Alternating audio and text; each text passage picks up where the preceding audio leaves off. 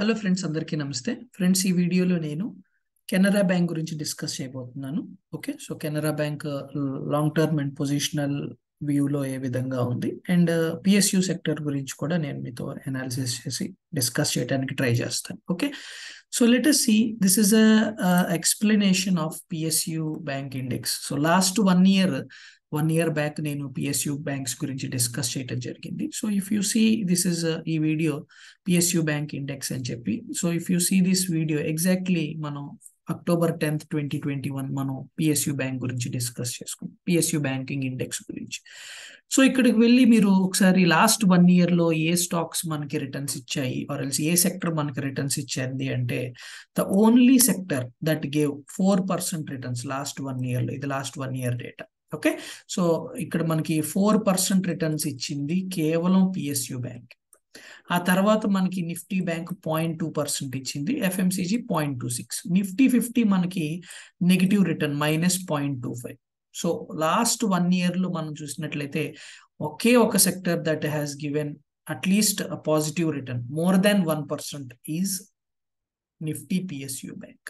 And Nifty 50 మనకి -0.25% returns ఇచ్చింది. So already PSU bank is out performing Nifty 50. Okay, so from last 1 year నుంచి కూడా. So ఇదే విషయం నేను 1 year బ్యాక్ డిస్కస్ చేశాను.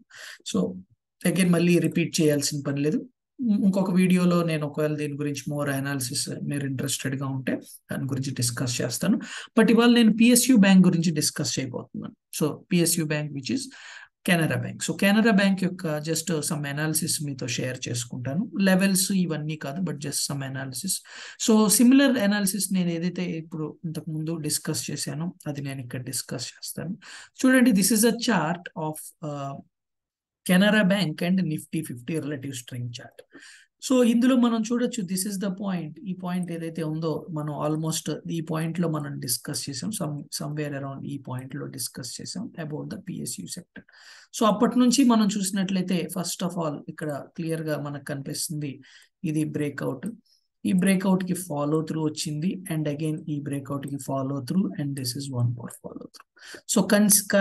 సో సిమిలర్లీ మనం ఇక్కడ చూస్తున్నాం, హైయర్ హైస్ ఫార్మ్ చేసుకుంటా వెళ్దాం.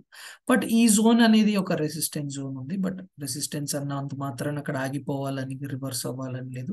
ఇక్కడ కూడా కన్సాలిడేషన్స్, హైయర్ హైస్ చేసుకుంటూ ఇది కూడా ఈ జోన్ కూడా క్రాస్ చేసే ప్రాబబిలిటీ ఉంది, రైట్? సో అది మనం కమింగ్ ఫ్యూచర్ లో చూడాల్సి వస్తుంది. సో ఓవరాల్ గా what we can say is that Nifty PSU bank or this particular Canara bank is out performing Nifty 50.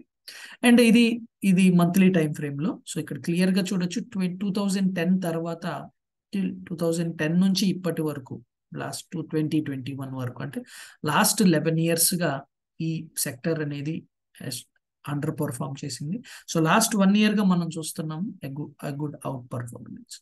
Now let us see the Canara bank chart. So Canara bank మనం చూసినట్లయితే 300 levels లో trade అవుతుంది, 310 very important levels.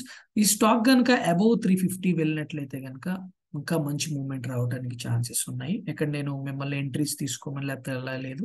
So my view here is positional and long term. So ఇక్కడ నేను every week or every time ఎప్పుడైతే నాకు pyramiding opportunity వస్తుందో అలాంటి ప్రతి ఆపర్చునిటీలో నేను ఎంట్రీస్ తీసుకోవాలనేది నా ఉద్దేశం.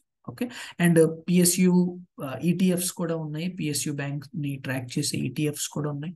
సో అది కూడా one way of investment. Okay, and next ఇది చూసాం కదా మనం ఇప్పుడే కెనరా బ్యాంక్ గురించి.